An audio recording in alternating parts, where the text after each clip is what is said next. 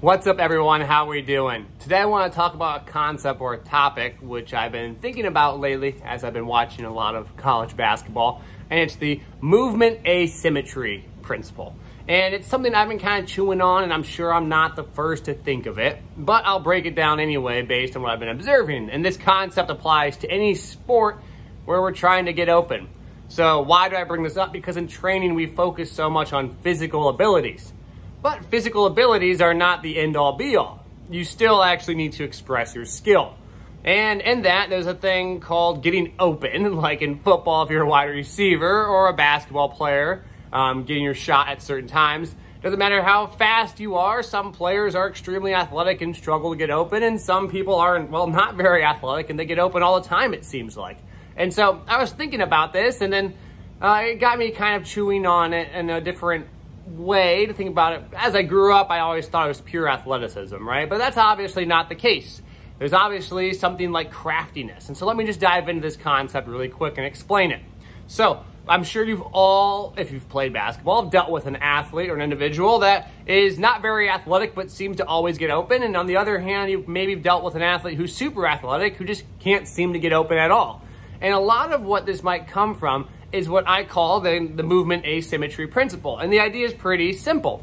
For every movement that I want to fake, if I move 1 inch, I need the defender, my opposition, the person trying to stop me, to move greater than 1 inch, right? The effort I exert needs to make them exert more effort.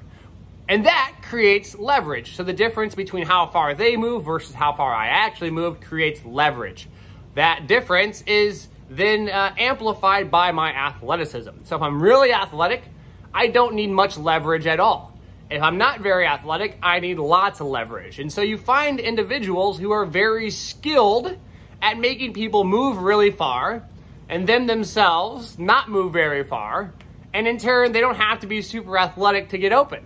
On the other hand, you might find an athlete who is extremely athletic, who has some decent skills and can get the other defender to move a little bit, but they don't need as much leverage as the other athlete because they're so much quicker they can take advantage of smaller amount of leverage.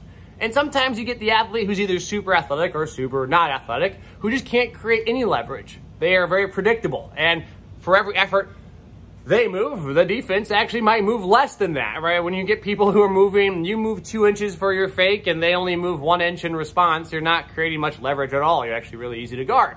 And so in thinking about this, we should then think about what that actually means for sport and performance, because so often we're like, oh, we want to get powerful, we want to get explosive, but why are we getting powerful? Why are we getting explosive? Well, that's typically to take advantage of the leverage we create. Well, how do we actually create leverage, right? It doesn't matter if someone is extremely athletic. We're actually not building their robustness very much if they aren't increasing the amount of leverage they're getting in offense, right? Trying to get someone to move. Well, you get explosive as you want, you're not getting any better at your skill. And so I'm not saying being explosive isn't helpful. It obviously is helpful, but it's only one side of that coin is what I'm trying to elucidate, I'm trying to bring to light, is that the idea that you only have one little bit of movement and the defender has a bigger movement, right? So you have some leverage, but then you create that gap in between that leverage, and you're athletic, you can take advantage of it. But if you're not very athletic, you need a bigger amount of leverage. So something to think about. Now, when we are putting this all together as a coach, there's a lot of questions, right? How do you create leverage in the first place? But that's not what I'm here to discuss. If I had that answer for you, I would be maybe not share it. I don't know. Maybe I would, but it's not something I've dove into enough. But I think it has a lot to do with your own rhythm and cueing, but also understanding what kind of cues the defense goes on. But it's important to understand when we evaluate players and look at players, what side of the coin they fit on, right? If it's an individual who creates tons of leverage already and they're great at that, well, getting them really explosive might actually help them a ton. Why? Because they already create lots of leverage. And so if they get more explosive, they can use more of that leverage and they don't need to be so great all the time. So imagine this. I make a move 1 inch and the athlete moves, the defender moves 2 inches. Now I have 2 inches of leverage.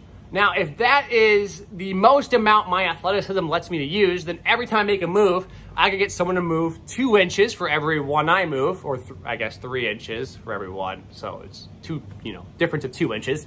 I need to create 2 inches of leverage, and that's the maximum amount of leverage I can use. But let's say I maintain those skills, and as I'm crossing you over, you can't see here. I maintain those skills, and I get more athletic. Now I have a poor movement. It's not as good of a crossover, but I still get the defender to move maybe 2 inches, and I only moved 1, so I have 1 inch of leverage. But now I'm more athletic, so I can take advantage of that leverage to still get open.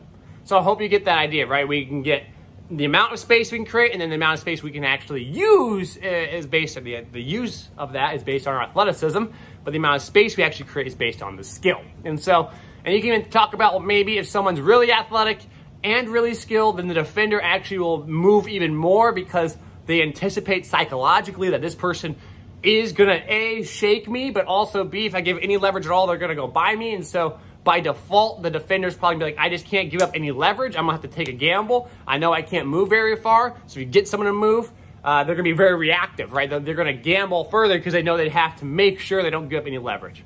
Just something to think about. I wanted to share those thoughts with you all, so use this platform. If you guys like these videos, let me know. I appreciate you listening. As always, take care, and I hope you enjoy it.